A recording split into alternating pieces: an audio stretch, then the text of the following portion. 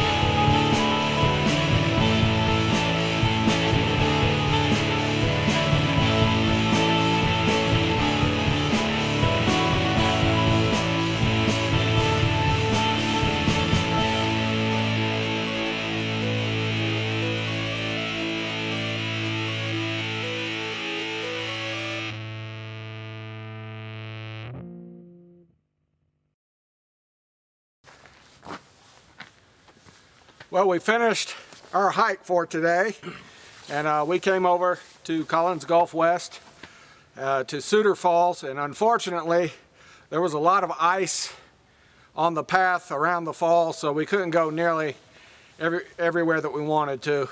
But I must say, I'm extremely proud of Kevin. I'm very impressed. I thought that coming back up out of the gorge would really get him, and it didn't. He just manhandled it like it was nothing. Yep. And so Kevin, what did you think about your first hike? Well, my first hike, it was very scenic. I liked all the scenery. That's something I'm gonna miss whenever I go up to Ohio. You don't get that in Ohio like you would in Tennessee. There's always, you know, different places to go, and our hike today just really, you know, I don't know, it just solidified Tennessee is one of the most beautiful states to live in. So that's what I learned. And again, unfortunately, this is winter, so you really need to see it in the spring and the fall and summer. But Kevin, I mean, I was really touched that you wanted to come on a hike. You know, I like to hike, and you tried it, and I don't know if you'll ever do it again, but I love you. I love you too.